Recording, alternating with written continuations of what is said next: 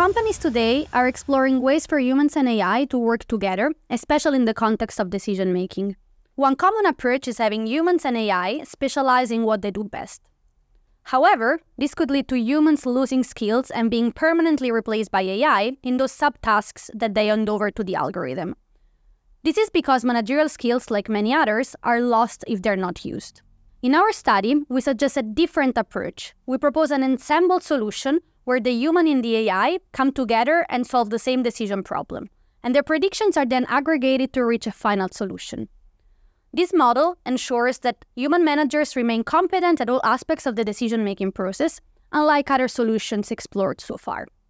We argue that human and AI can be usefully assembled to improve organizational decision-making, even when neither of them is very accurate in making a prediction or is clearly better than the other, which is often the case for managerial tasks. However, for this teamwork to be effective, two conditions need to hold. First, the human needs to have access to unique data that AI cannot access and needs to be a better predictor than mere chance. And second, the AI needs access to enough data as well to be more accurate than a random guess. We also highlight that both the human and the AI bring something unique to the ensemble that helps improve the quality of the decision-making.